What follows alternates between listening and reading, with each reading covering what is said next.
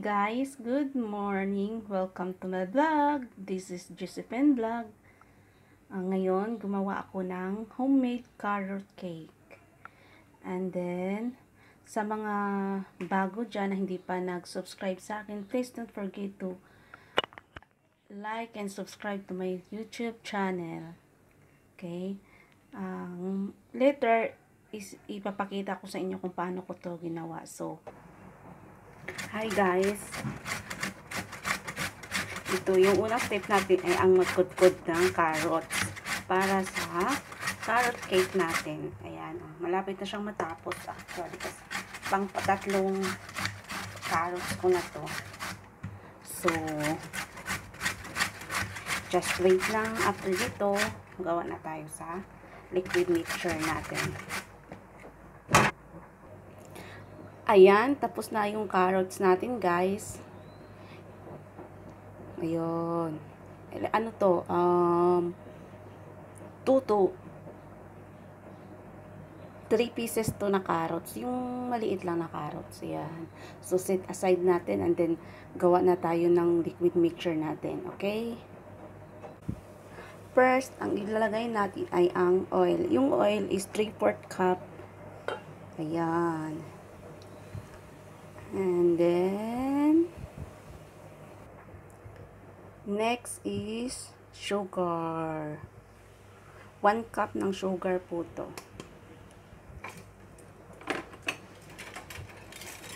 Ayan. And then, haluin lang natin siya. So, ayan. Haluin mo lang. Yun.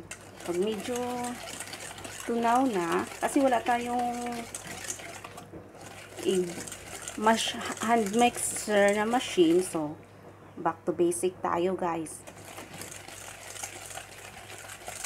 Okay. And then, egg. Next, ang ilagay natin yung egg. Yung egg, 4 na itlog ang nilagay ko kasi hindi siya masyadong malalaki. So, 4. Pwede nang isabay-sabay. And then, halo din ulit. Guys, isang tips lang to ha, kung bakit brown na sugar ang ginamit ko. Kasi, para pag, hindi na tayo maghalo ng artificial color sa ating carrot cake. So, kaya brown sugar ang ginamit ko. Kasi pag white, hindi maputla siya. So, ito na yan. Then, ayan. And then, lagay na natin maglagay tayo ng salt. 1/2 teaspoon lang. Or 1/4 ito. Ito yung salt. Para, maano lang natin yung lasa na cake natin. Mas maganda kasi pag may salt talaga. Kasi wala tayong butter. So, easy lang to. Ayan. And then, lagay na natin ang harina pa unti-unti. Ayan. One direction lang tayo, guys. So, ayan.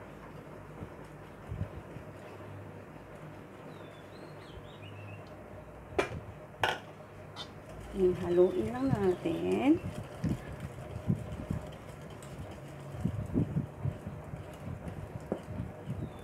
Then, yung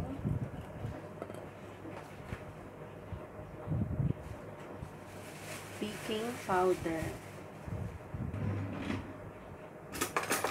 Hindi na ako maglagay ng baking soda. Baking powder na lang. Kasi, hindi ako nakabili.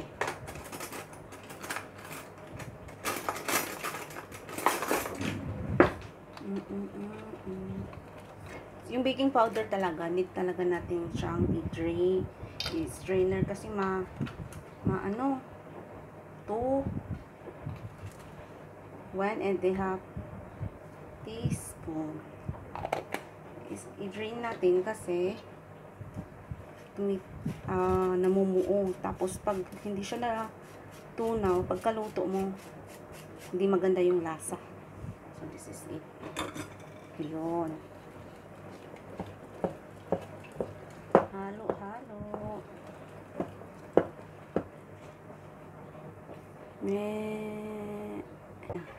Ito na po yung mixture natin. Ayan, matigas. So lalagyan natin siya ng milk. Ayan. 1 cup of milk. Haluin nyo lang and then don't forget one direction lang siya, okay? Para hindi ma-collapse yung mixtures natin. Okay? Halo. Halo, halo, halo.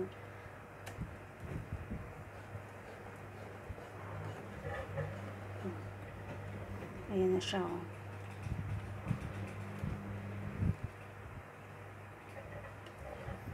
Kung gusto mo nang medyo matigas yung cake mo, so okay na siya. Okay na to, eh. Kung gusto mo nang medyo smooth, you put additional milk. Ubusin mo yung 1 cup mo na milk. Okay? Ayan na siya. And then, the last is, lalagay natin ang carrot. This is it. Tingnan muna natin kung yun.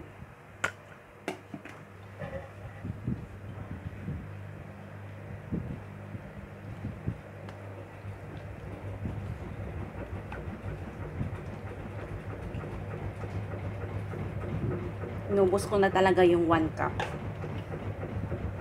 Kasi marami yung carrot ko, eh. This is it. Haluin nyo lang yan kasi nagtutubig yung carrot natin. Halo.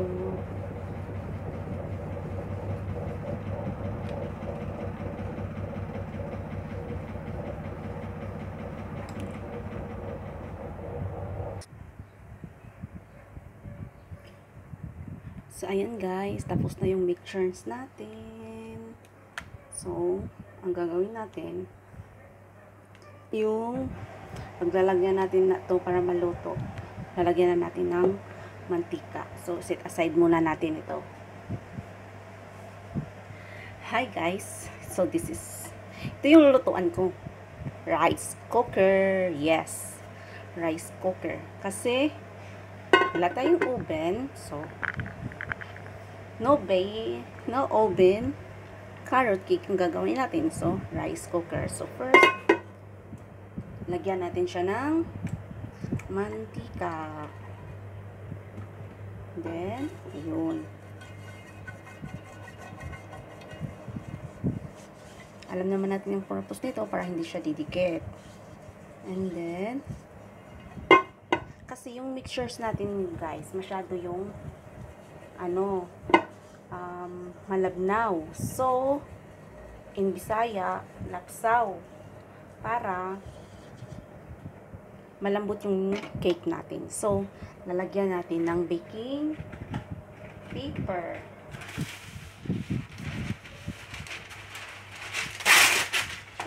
Yes, this is it. Ito, baking paper. So, ang gagawin natin is, yun. Pasok natin sa loob.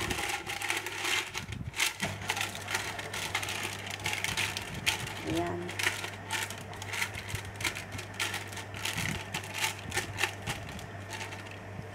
Ayan. Dito natin ilagay yung cake natin. Okay. Para hindi siya mag-stick. Kasi pag nag-stick, mahihirapan kang magtanggal nito. Pero kung wala naman kayong baking paper, okay lang din ilagay,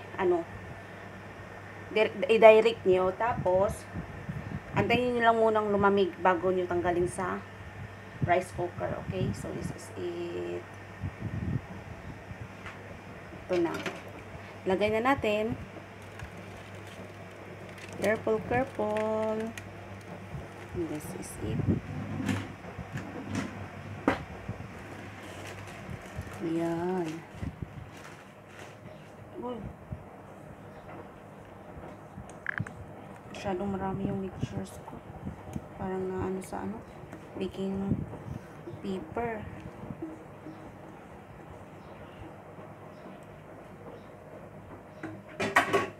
Ayan. Correct natin po.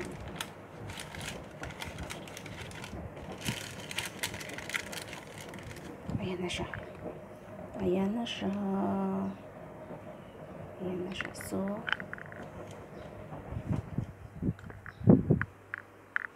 dito ko siya lulutuin, guys. Pasok na siya. Ayan. Ayan. Dito ko siya lulutuin. Okay, ito. Cake. Pero sa regular na rice cooker, okay lang naman din. Ayan. So, ayan, tinakpan ko na. So, waiting na lang tayo hanggang maluto.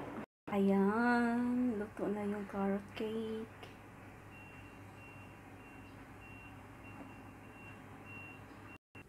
Ayan, guys. Hiniwa-hiwa ko na siya. And then, tingnan natin kung gaano siya kalambot. Okay? Let's see. Okay, kuha tayo ng isa. Oh. Pakalambot siya. Para na siyang egg pudding.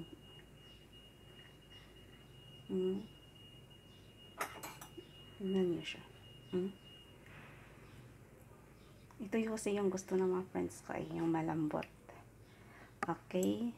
I hope na nagustuhan niyo yung vlog ko. And please don't forget to subscribe. Josephine Vlog. Bye-bye. Bye-bye.